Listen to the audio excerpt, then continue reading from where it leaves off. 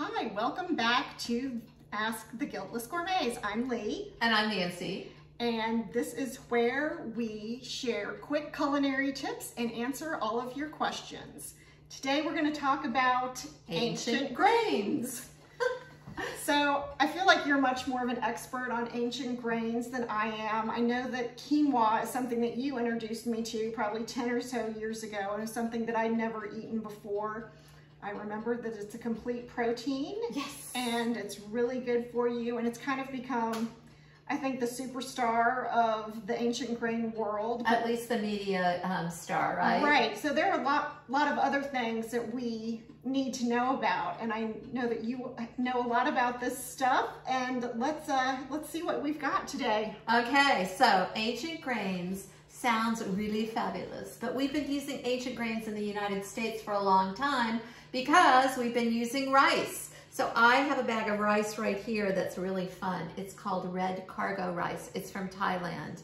That's one of the things I want to get people excited about ancient grains because they are good for us. They provide a lot of fiber and protein, and they're easy to make, and they are delicious. And I think one of my favorite things about the grains is that they're just kind of a blank canvas. They soak up, they're like a sponge. They soak up whatever flavor that you want to impart. Exactly. So it's a great base for anything. Exactly. So if I was putting together this Thai rice, I would put in Thai flavors like lemongrass and garlic and ginger. So don't be afraid to buy rice that you haven't seen before. I mean, that package is, I'm a sucker. I would buy it for the package even if I didn't know what was inside of it. It's so pretty. So you mentioned quinoa, and that's what we are most often see. So there's our quinoa, and I gotta say, I like the tri-colored quinoa better than I like the white quinoa. One, the more color that you bring to the table, right, the better it is for you. And two, I just think it tastes better. That's what I was gonna ask. Does it actually have a different taste? I think it does. So quinoa is super easy to make. You all have probably made quinoa in the past. One of the ancient grains that I find that people have not made, and they should, quinoa is a complete protein, right? Guess what else is? Farro. So there's farro. It kind of looks like brown rice, doesn't it? Yeah, or almost like hulled sunflower seeds. Yeah, that's what it looks like too. So farro is actually, its original name was emmer wheat, E-M-M-E-R. It's from Egypt, and it's been used for thousands of years. Don't you love saying that? I love that. We're not even trendsetters. This is old news, right? So the farro is super easy to make, and it's a blank canvas, just like the quinoa. So this is your farro that's raw, and here is farro that's cooked, and it looks a lot like rice, doesn't it? Or oatmeal, almost oatmeal barley. They all kind of look similar. And speaking of barley. So barley, believe it or not, it's more than your Campbell's beef and barley soup. Pearl barley can be used, or barley can be used in any kind of application that you would use quinoa or farro or rice. You notice I said pearl barley when I started out. Pearl barley is not quite as good for you as just regular barley. That's more processed. It is a little more processed. It still has a lot of fiber and protein, but we have even more if you could find just regular barley. So I'm assuming that this regular barley takes longer to cook than the pearl barley. It does. And this is actually a Bob's Red Mill pearl barley, and I love it.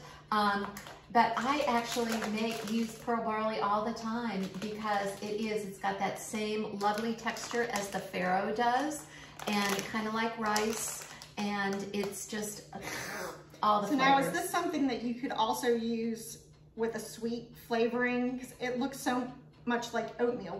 Could you make a breakfast thing out of this? Yes, of course. In fact, you know, if you go online and Google some breakfast stuff, you will find that people will put like 7 grains together for breakfast and things like that. So you can actually buy, I think Bob's Red Mill has like a 5-grain breakfast cereal that's all these different grains. Like, so you could probably, you don't have to cook it with water. You can use any kind of liquid, like even just an almond milk or regular milk or something like that. Or stock, if you're going to make a savory preparation. So that is a really good point. I've got a couple other things that before I go on to tell you what I'm going to do with my farro, I want to show you. So this one, it's so fun. So I love going to international grocery stores. Another good package. Yes.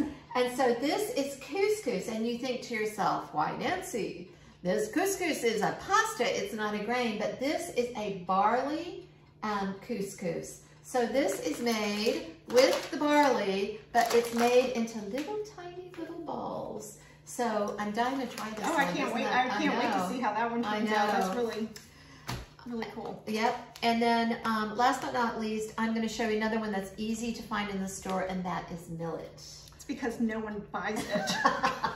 Lee and I made millet once. And when we were working together at Cancer Wellness, and we decided that it was the swan song. And I don't think this package is from them, but it could be.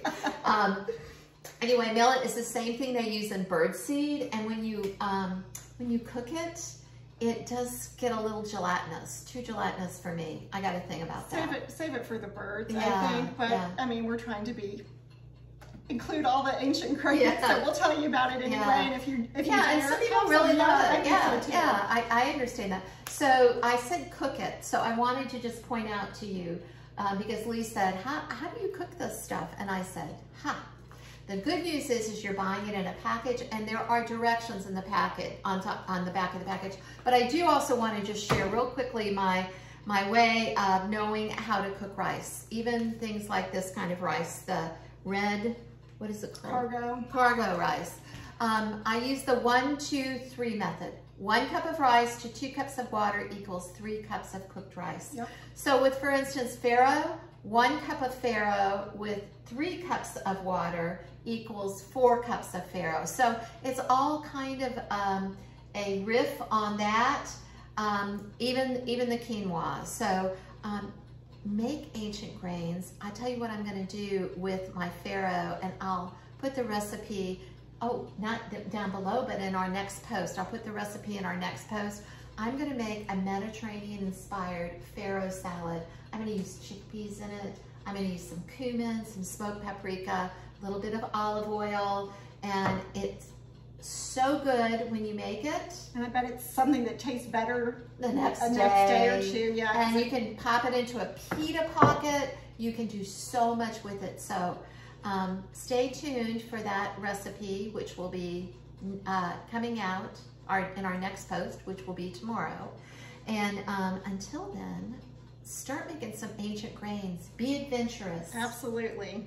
Thanks for joining us. We are Ask the Guiltless Gourmets, and please don't forget to ask your questions because we would love to answer them for you here. Right in the comment box below. Until next time. Bye. I'm gonna